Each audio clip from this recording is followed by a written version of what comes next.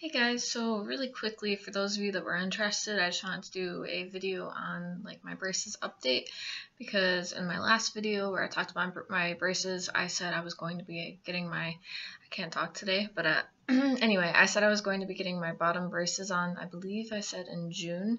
However, that has changed now because, alright, so on my base, it's like people in training that are putting on my braces, like I mentioned before, and they have like a really strict schedule, so I'm not supposed to miss appointments.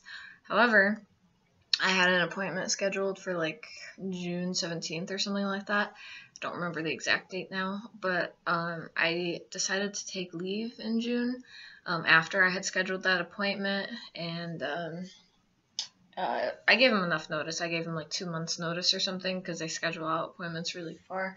But regardless, I did have to call and reschedule. I'm trying to pull up what new date I have for my braces. So what's going to happen is I'm going to have 2 appointments. Now it's in the end of August that I'm going to be getting my bottom braces on. The first appointment, they're going to put spacers in.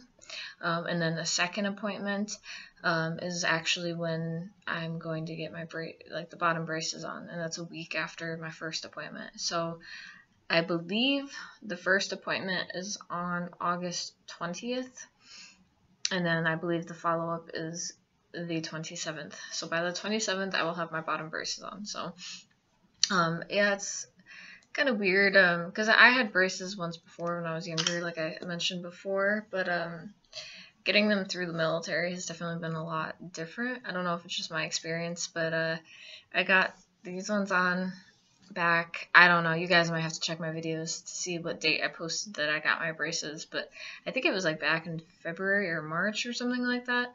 And they literally have not touched my braces since they put them on. Like, they haven't called me in to tighten them or change the wire or, change the color bands on it. They have not done anything since I got them on, and it's been March, April, May, June, like 5 months, I think.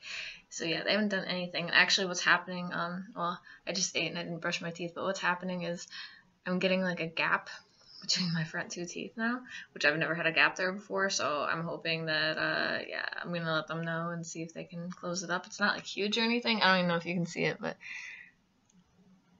yeah, there's definitely a gap there, and that wasn't there before, so yeah, that's a thing.